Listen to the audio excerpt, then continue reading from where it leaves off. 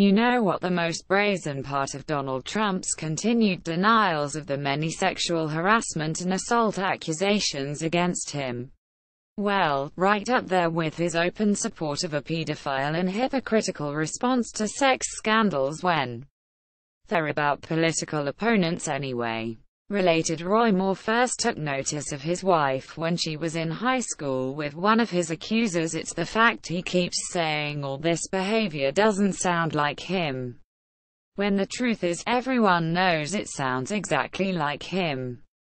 Even his supporters have to admit, the many claims are right in line with his talk of pussy grabbing and sneaking into the pageant changing room. Misogyny is a part of his public personality. Just look at this old e-commerce site commercial, dug up by editor Andre Betts, who wrote on his Facebook page, "Here is a commercial I edited years ago. I used to think it was funny. That last exchange wasn't scripted. It was all Trump. The leering. The hello yourself. I know. I was the editor. Look how he looks at her breasts. He sexually harasses an actress." In a commercial. See a real TV commercial starring our president doing some very real creeping at the end below, image via Vimeo.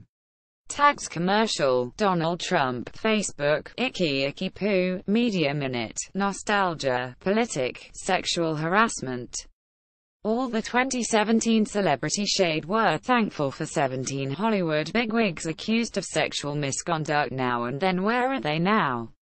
Greeting cards with real Donald Trump quotes. Gossip Girl stars, where are they now?